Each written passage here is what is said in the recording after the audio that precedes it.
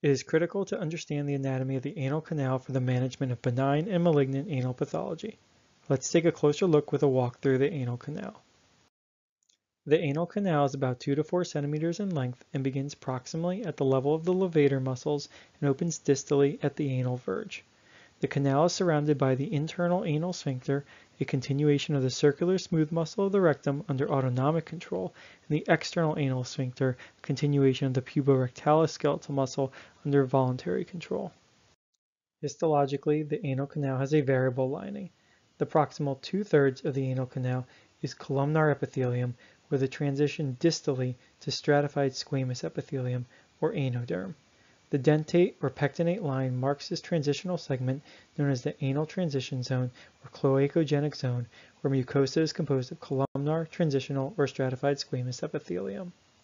The anal margin consists of the perianal skin over a 5 cm radius from the anal verge. This consists of keratinizing and hair-bearing squamous epithelium.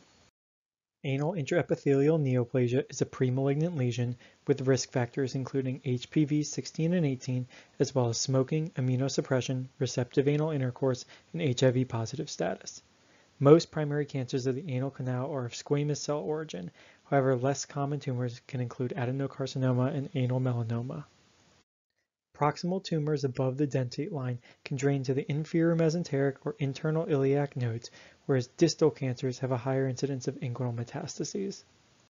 Staging includes biopsy for tissue diagnosis, pelvic MRI to evaluate extent of local disease, colonoscopy to rule out synchronous colorectal cancer, and CT chest abdomen pelvis to evaluate for systemic disease. Treatment is primarily location-based. Squamous cell carcinomas of the anal canal are treated with the NIGRA protocol, consisting of mitomycin, 5-FU, and radiation. Response can take up to 6 months, and patients are divided into 3 groups: complete remission, persistent disease, and progressive disease at 6 months. Treatment of non-responders is restaging followed by a salvage APR. Perianal lesions can be treated with either local excision with 1 cm margins or chemoradiation depending on the stage.